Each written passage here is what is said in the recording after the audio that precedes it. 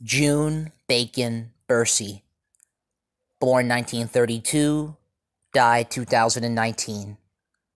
African-American meteorologist. June Bacon-Bercey was one of the first Black American women to rise to prominence in the field of meteorology. She has worked as a television news correspondent, held positions in the National Weather Service and National Oceanic and Atmospheric Agency, and currently is an educator developing programs for young persons interested in the sciences. June Bacon-Bercey was born on October 23, 1932, in Wichita, Kansas.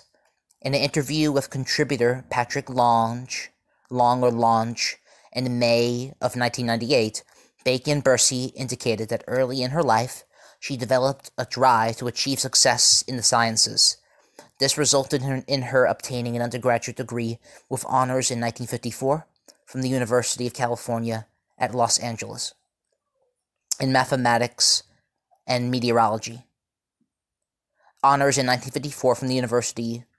This resulted in her obtaining an undergraduate degree with honors in 1954 from the University of California at Los Angeles in mathematics and meteorology. Her master's degree in the same was earned at UCLA and awarded in 1955. Later in life, with her career flourishing in government, she obtained in 1979 a master's in public administration to complement her work. In addition, she has done postgraduate work at New York University. From 1956 to 1962, Bacon-Bercey worked as a meteorologist for the National Weather Service in Washington, D.C. It was here that she first prepared weather forecasting charts that were put into use worldwide. With this solid experience, she went to work later in 1962 for the Spurry Rand Corporation and stayed until 1974. It was then she became a consultant in high demand and soon was invited by the National Broadcasting Company television stations to impart her knowledge in their news broadcasts. In addition, she was both a news correspondent and morning hostess for these stations in Buffalo and New York City. In the years 1974 to 1975, she was a professional lecturer in her field of expertise. Soon she was back at the National Weather Service working as a meteorologist and broadcaster until 1979. Later that year, she joined the National Oceanic and Atmospheric Agency as a public affairs specialist and soon was appointed the chief of television services. She retained these duties until moving to California in 1982. There, she began working as forecasting training officer for the state with the National Weather Service, a position she held until 1990. Since 1990, Bacon-Bercey has been an educator developing programs for young persons interested in the sciences.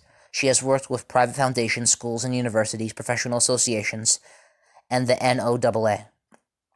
She contributed a weather lesson to the 1995 Harcourt-Brace CD-ROM for elementary school students entitled Science Anytime. Her devotion to attracting young persons, particularly women and minority students, to the sciences is evident by her establishment of a scholarship to assist in educational expenses. The American Geophysical Union in Washington, D.C. administers the fund. Bacon-Bercey is a member of and held various posts in the American Meteorological